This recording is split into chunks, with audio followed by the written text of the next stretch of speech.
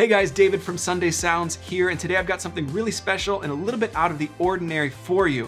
Today I want to give you a breakdown of the aux keys, parts, and sounds that I recently put together for the first Worship Innovators Conference online. Now, if you were able to join us for the Worship Innovators Conference, I hope you had a good time, and there were a couple of worship sessions that we put together as part of that conference. Now, this format during the last year of COVID might be familiar to some of you.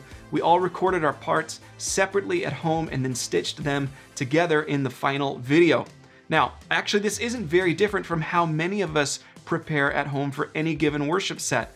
Especially even if it's in person, we're still preparing at home, figuring out our sounds and our parts without the rest of the band around us to inform our choices. So we have to prepare at home, make our best guess, and then put it all together during rehearsal or maybe even just on Sunday morning. Now, I'm also especially excited to give you this look because I was asked to play aux keys. So I'm not playing piano parts, I'm contributing texture elements and keys and synth parts. This is such a fun position to play in the band, but it doesn't get talked about as often, doesn't get as much attention. So today, I'm gonna share with you how I really quickly analyze songs that I'm not very familiar with to make quick sound design choices, build some patches, and get ready to play. We did 2 short sets for the Innovators Conference. Between the two, there were 5 songs total. I'd actually never played 3 of them during a live performance before. But all in, I spent about an hour preparing and then recorded both of these sets in one take, and I think it turned out pretty okay. So I'm excited to give you a look. I'm gonna head over to my computer, share my screen with you, and get into the specifics of how I put these sets together for the aux keys position. Let's check it out. Okay guys, so now you can see my screen. I'm gonna walk you through the patches that I put together for these 2 set lists. Now, one was put together by Jason from Worship Artistry. It was Good God Almighty, Sing Wherever I Go, and You Are the Lord. Now, it just so happened that I actually had not played any of these 3 songs before. I wasn't really that familiar with them at all. So this was a really great opportunity to sort of practice what we preach here at Sunday Sounds and use Patch Builder to make really quick decisions. Now, like I said, I was playing an aux keys role for both of these set lists. So I didn't use any piano sounds, no acoustic piano sounds, and I tried to leave a lot of space because someone else, Ryan from Praise Charge, was going to be playing those parts, and I wanted to make sure I didn't get in the way. So for these first 2 songs, both actually had some good organ textures on the original song. And from the aux keys position, you can't get much more classic than sort of an organ. So I used the B3 organ from Sunday Keys, and I'm using my Nano Control 2 here to manipulate the volume. I did a lot of fader moving during these sets just to be dynamic and flow. And then I'm riding this rotor control a lot to increase the speed or decrease the speed of the rotor. And then the mod wheel here opens up the drawbars. So really subtle stuff at the very beginning, just kind of holding some chords, and then we get to that first chorus.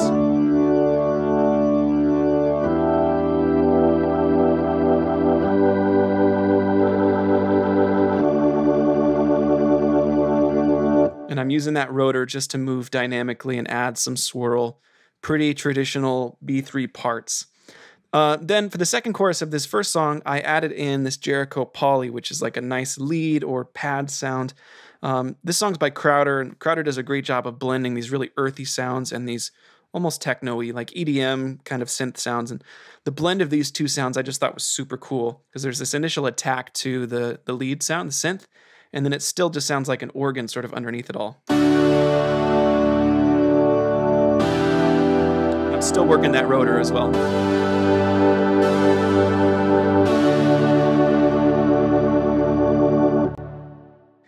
And then by the end of the tune, I'm just adding in this ARP sound at about, half or just above half volume.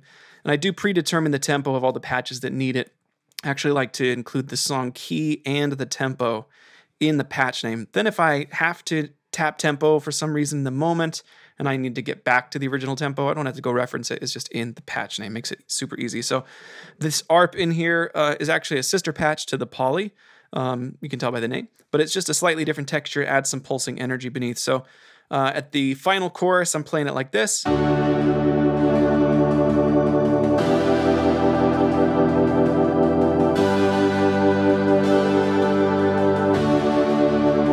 then for the final sort of tag out, I'm just taking the parts up a bit like this.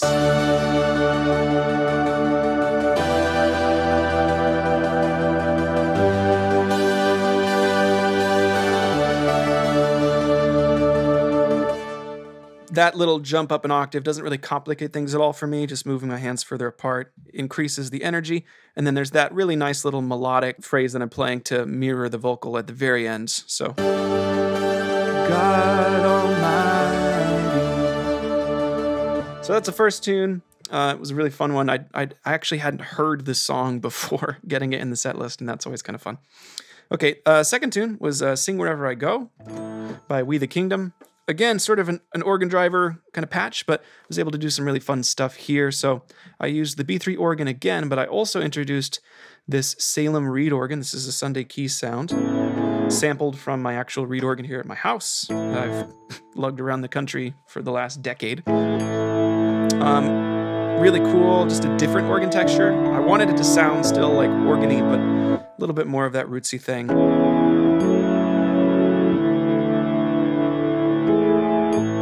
And because that's a little bit more prominent in the mix at times and really thick, I didn't do as many chordal voicings, just a lot of 1s and 5s. Just kind of, I didn't want it to be too heavy in the lower mids and get muddy. And then I've got this SK Glockenspiel up in the right hand, cut off right here. Really specifically set that layer range right here.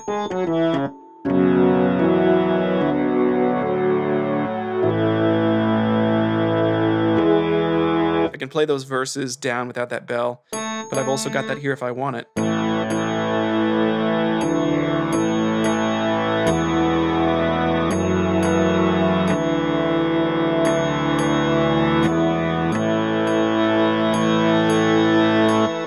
Oh, and then we'll talk about this one. This Dream Rings is actually sort of it's a sampled Rhodes patch, but more of a sound bed. Bring everything else down so you can hear it. I've got overdrive on there as well, making it just really grungy, but as you hold the notes, there are more octaves introduced. And I just thought it was really interesting. There's no pad on this sound other than the organs, but I really wanted just a little bit of sort of twinkle in the background. So this is really low in the mix, but you definitely notice it on the sustained parts, and it's just a really nice little way to add a little extra texture. And then the SK Glockenspiel, depending on when this video is coming out, the sound may not already be in Sunday Keys. It's scheduled to come out in the July 2021 update to Sunday Keys. This is, again, fully sampled Glockenspiel that I sampled here in my studio from an actual orchestral set, Glockenspiel bell set. Sounds so much better than the stock main stage bells.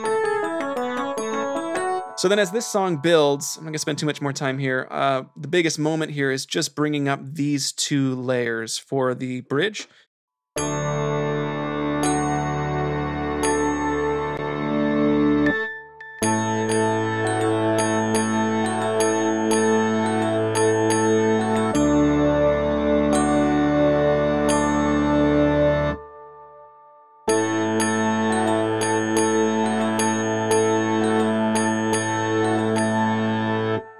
So that's really it for this song. It was really fun, very much not like a typical worship song in terms of the keys parts, so that was a blast.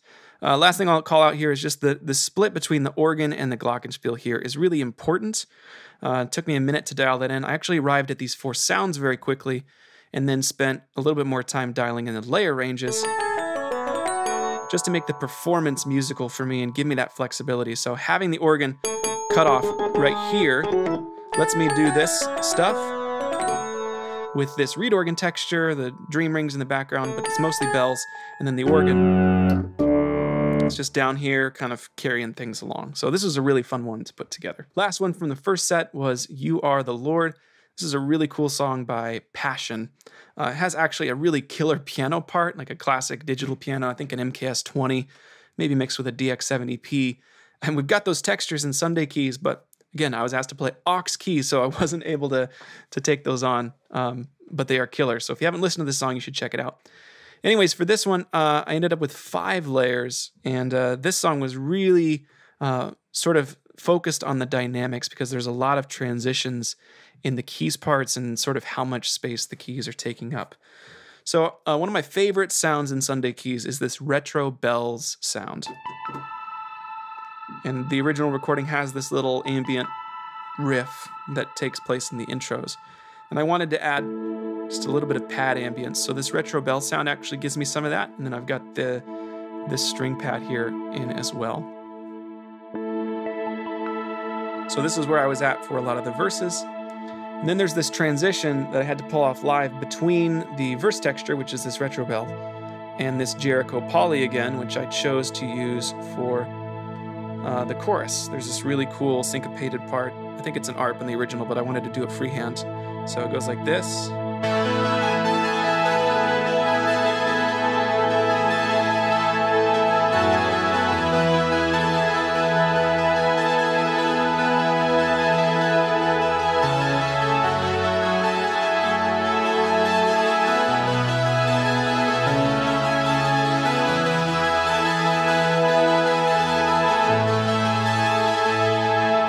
Really a killer keys part. I wanted to do it live rather than programming it as a sequence or an ARP because I wanted flexibility in my note choices a little bit. At the end of the song, I change up the ARP to add some more intensity. There's always that balance between programming something out, knowing it's going to be executed well, or having the control to respond. Now, for a pre-recorded set like this, I had no idea what anybody else in the band was playing other than probably something similar to the original recording. But for a live performance where you got real people on stage with you, maybe your guitarist gets inspired and starts stepping on your toes a little bit. You want to be able to pull back and make room for them in the moment.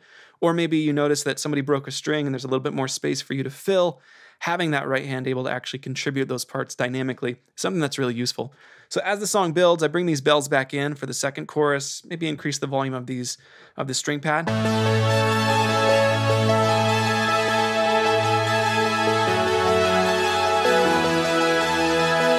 So we're there, the mod wheel's bringing up the brightness. Then by the time we get to this nice big bridge, which is a sort of a chugga-chugga build, I actually strip the part down in the right hand, but I'm bringing in this sub bass, which I have in the extra section here. And I'm playing just single notes in the left hand now, so that bass is nice and clean.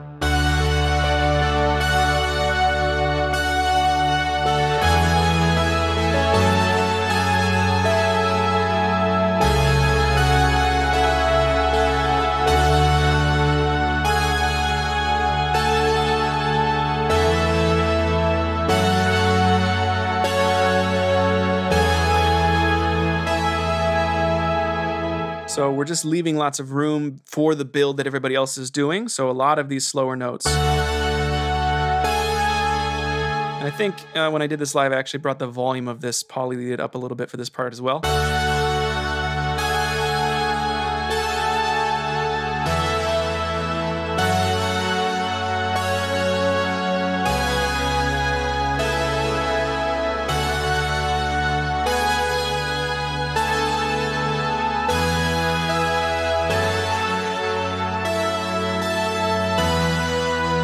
Out of that bridge, we're hitting that 2 above, because then when we come back down to the 1 for the chorus, the final chorus, it's really satisfying.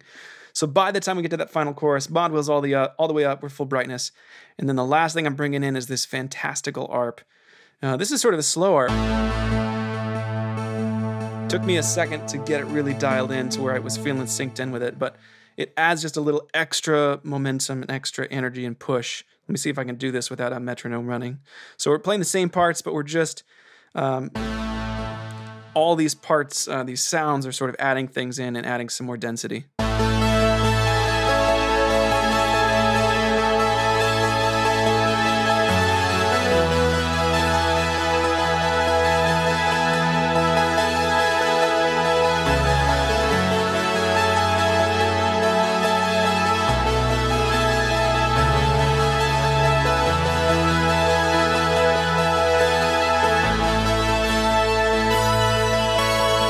So that's the big moment of the song. There's a repeat of the chorus at the very end. And what I chose to do there musically was to depart from this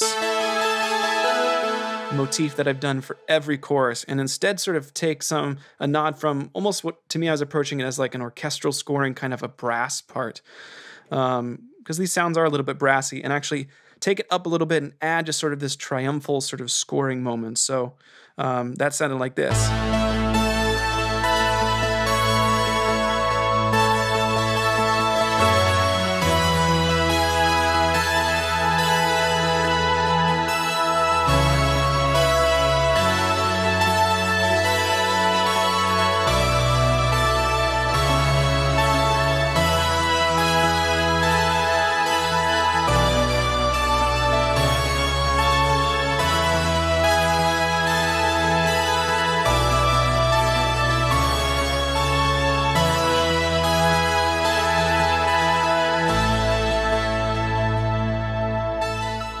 So that's sort of the big crescendo of the song.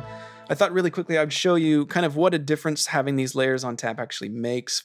If we didn't have the pad in, for example, or if we never brought in this ARP, maybe just those 3 sounds, we just lose some of this extra fullness, especially when that right hand takes things up an octave, because there's just not quite as much density to the sound.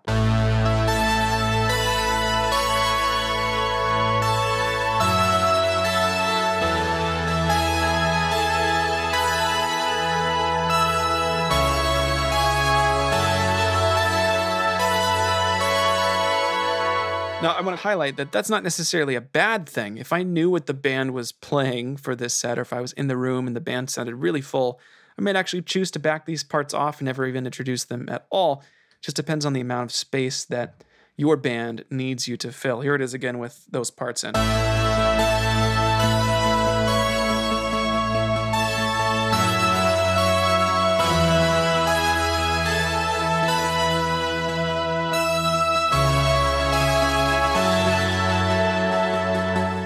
So again, I'd never played this song before. A couple turnarounds in there, took a while to learn, but the most important thing I was trying to do is just keep my parts really tightly focused. Even when the hands open up, I'm not trying to fill too much space because I have a lot of band that's going to be filled in around me, and I don't have the luxury of hearing what they're going to do.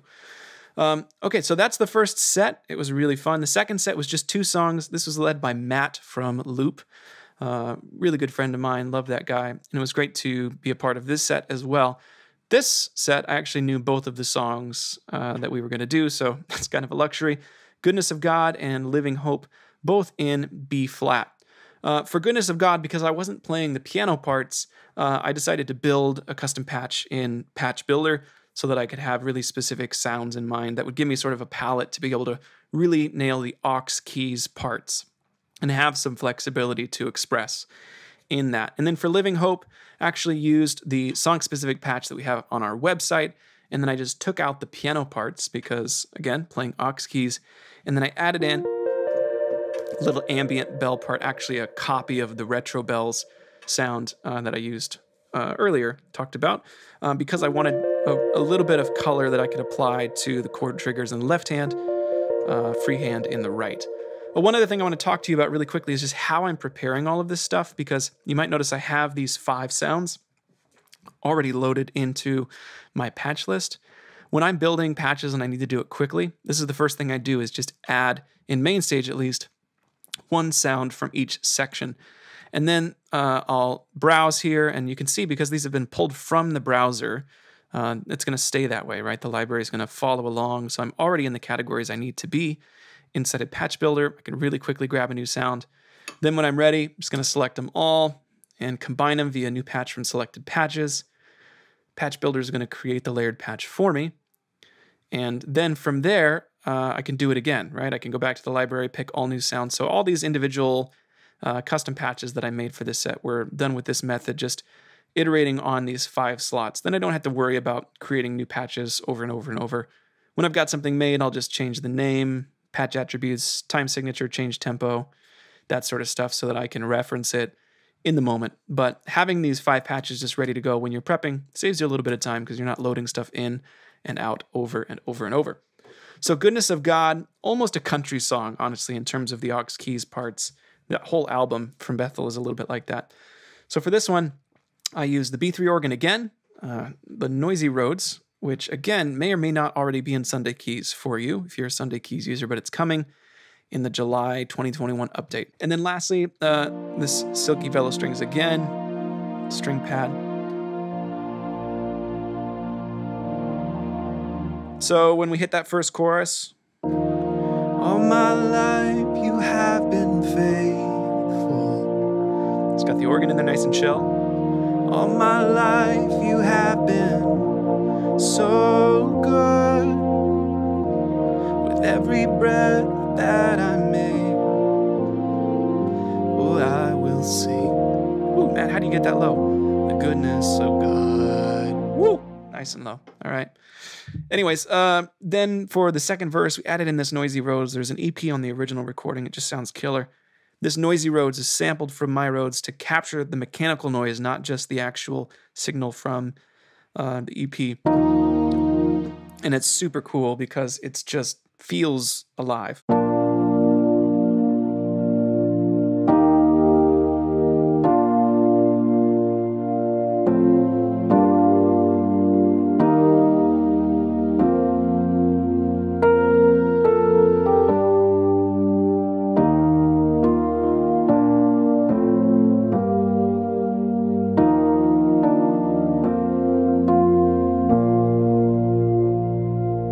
Now here, this is probably the biggest risk I took from the aux keys perspective because I'm not playing piano. I don't know who's going to be playing piano, but that part I just did is pretty steppy, meaning I'm hitting a lot of changes.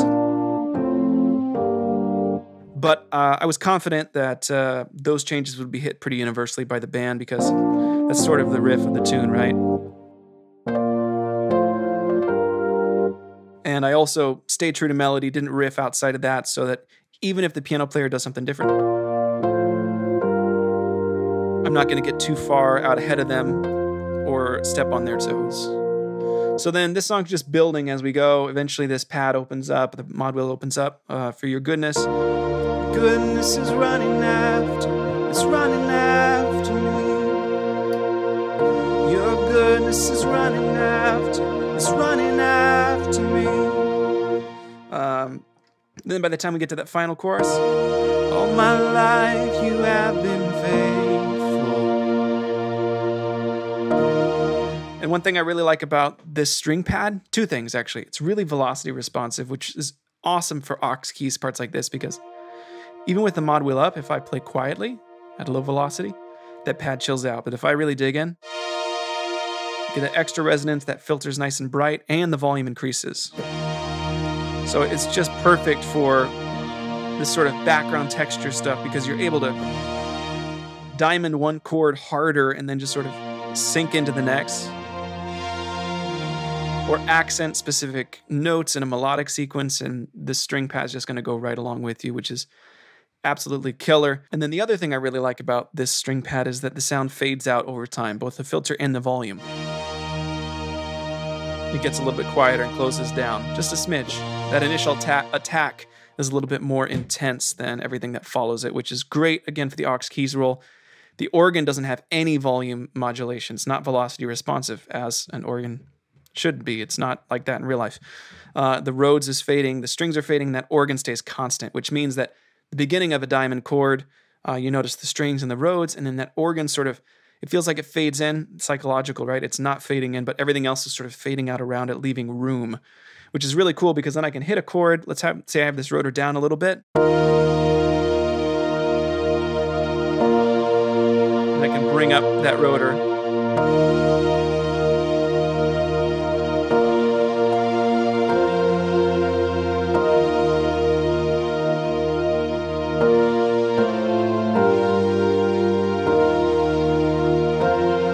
Going for the turn.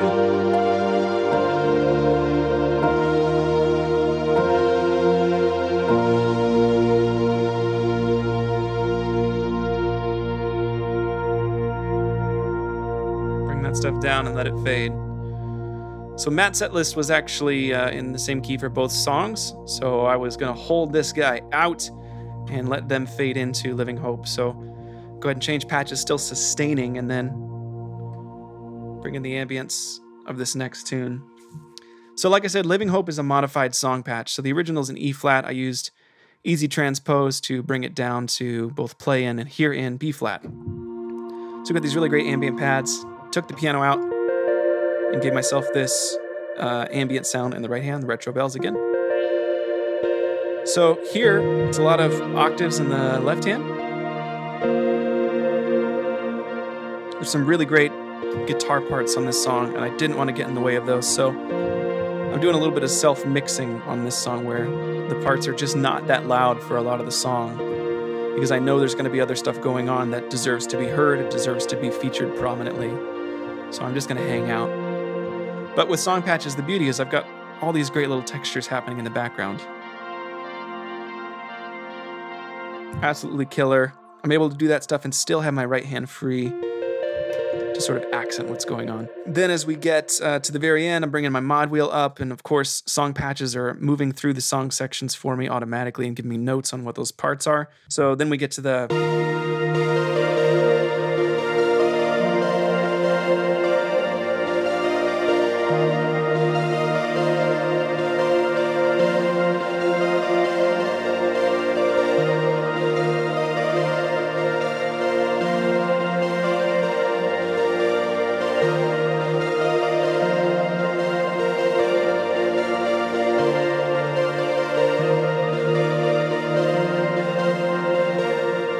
So again, self-mixing here in both of these set lists was a big consideration. This patch, there's a lot of parts going on here, but the overall volume's not that intense, and that's because I think for me, this is just like the call of where the aux keys should sit in the mix. Now, of course, the mix engineer can pull parts up or down, but I wanted to give them a pretty useful dry signal that they could do more with if they felt like they wanted to. So talking about self-mixing, and then we'll wrap this up here, there's some of those choices going on between like these first two songs on the set list here. For the first set list, like here we are at full volume for this guy.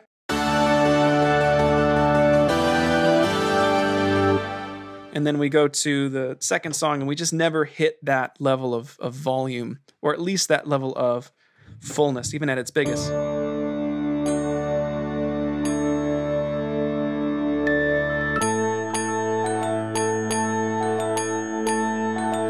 And that's because listening to the recording, kind of thinking about what everybody else is going to be contributing musically, there's just not a need for that much volume, that much density from the aux keys parts. And then You Are the Lord sort of in between. Goodness of God is pretty loud, but it's really focused. And then Living Hope does kind of sit a little bit further in the background. So that's how I approached these two set lists for the Worship Innovators Conference online. Again, if you were able to attend the conference, I hope you found it helpful. And I hope that you've enjoyed looking at the process of how I put these songs together, how I approached adding these sounds in to play these set lists. Okay guys, well if you found this look behind the scenes helpful, leave a comment and let us know right now, because we could do more videos of this nature, tear down future set lists, give more insight into the ways that you can approach preparing for songs you've never played before, or maybe in this aux keys position at your church. If you're a worship keys player or a worship leader and you found this video helpful, we'd really appreciate it if you gave it a thumbs up, leave a comment, share it with a friend. If you really want to make sure that you don't miss our future videos, we put out a new video every week, go ahead and subscribe to the channel. That's a great way to support us and we really appreciate it. If you're ready for next steps, if you want some more resources, we have free training, free patches, and amazing resources over on our website. We'll put a link in the description to some of those so you can check them out if you need some more help. I'm David from Sunday Sounds. Thanks for checking out this video. Have a great day.